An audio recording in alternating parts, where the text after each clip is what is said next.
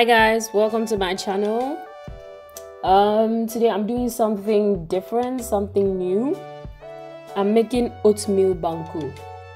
Now banku is one of the staple foods in Ghana, and it's normally made with corn it's made with corn or maize. And but today I'm gonna try something different and do it with oatmeal. So let's go. So first of all, I want to grind my oatmeal because it's kind of chunky and flaky, and obviously when you're eating banku, you just don't want to have that flavor. You don't want to taste the oatmeal. Of course you taste the oatmeal, but you don't want to have the chunks in there. So I'm gonna grind it till it's smooth, and yeah, I want it really smooth, so it's like powder, so I get exactly like that corn flavor. Perfect. Yeah, it looks good. Looks really good. Now I'm gonna add a little bit of water because that's how you make banku. And a little bit of salt. It's very necessary. Stir it a bit. Stir for a while. You also don't want it lumpy, you know.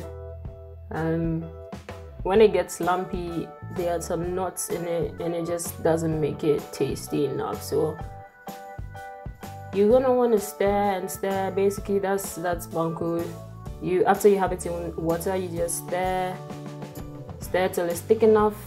Add a little bit more water, then you start actually stirring it harder, and because it gets thicker and you want it thicker, so you just keep stirring it till it's cooked.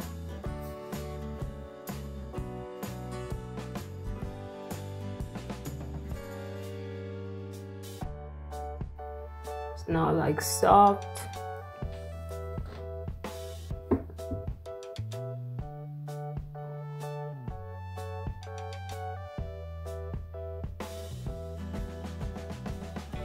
It looks good, actually, it really looks good. Now I'm gonna do something. I'm gonna try with the actual banku. Now I'm in Germany, so I can't get the corn and the maize like how I get it back home. So I'm gonna use a banku mix. This you can get at any Afro shop in Germany. Just go in there and tell them you want banku mix. I'm gonna add a little bit of water. As I said earlier, it's normal, that's how you make banku, and salt. Now, as I said earlier, banku is a mixture of corn and cassava. But some tribes eat it without the cassava, so when you go, just be specific. As I said earlier, the main thing about banku is the stirring. You stir and stir and stir and stir till it's thick and not lumpy.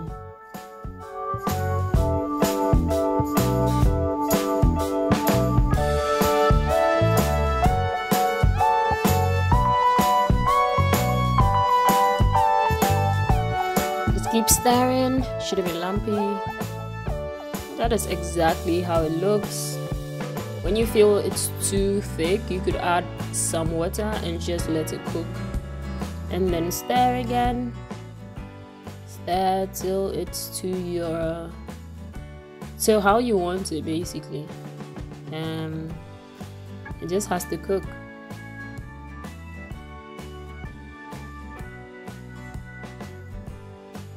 Don't be alarmed, that's how it's supposed to look. It would get messy at first before it sticks together because of the water component.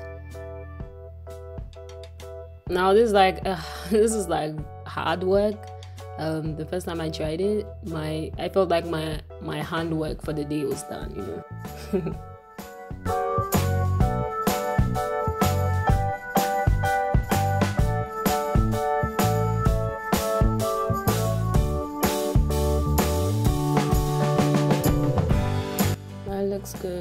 Looks good. So a few more stirs, it should be done. But now I'd like us to move on, because banku has to be eaten with other things. Now I'm just gonna make my pepper with paprika and this ginger and onions, more onions, and of course pepper. Now if you're someone who doesn't like too much pepper, this is okay for you. For someone who wants it a little bit hot and spicy, add more. I'm gonna add my salt, of course, and my tomatoes. Yeah, that's what makes pepper. Now normally this would be grinded in an asanka, but for your sakes I'm doing it in a blender. I'll add my water and blend.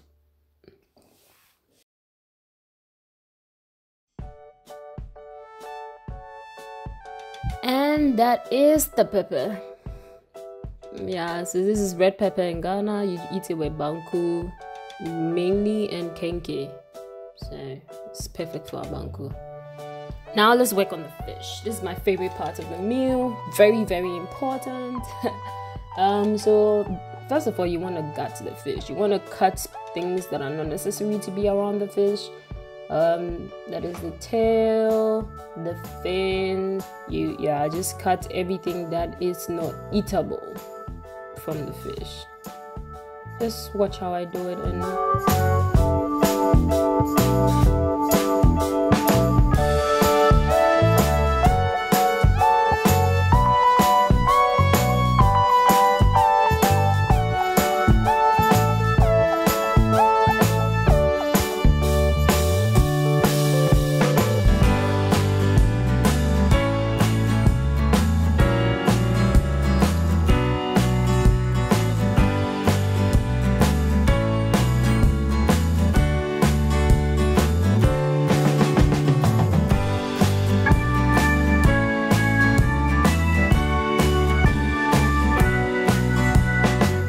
So now I'm gonna just soak my fish in salt water for a while. Yeah, so it has good flavor.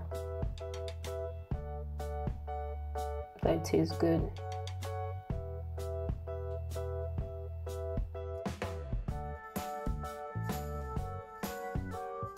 Let's get to the frying. Of course, you want to.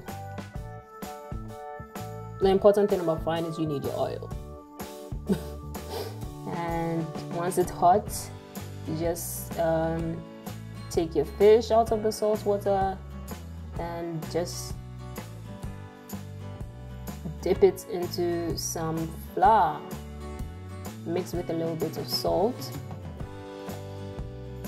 again, and just for the coating, so it's kind of, it gives it a little crispy taste. Yeah.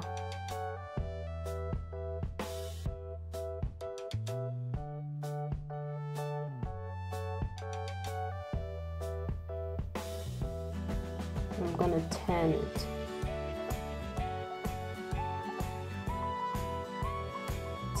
I will basically keep doing this till the fish is actually fried. So both sides have a good portion of the oil and can fry properly. And voila! So the little banku in the little bowl there is the oatmeal, and that's the main banku, and I'm garnishing it. It looks good, right? Yeah, like and subscribe if you like this. Bye!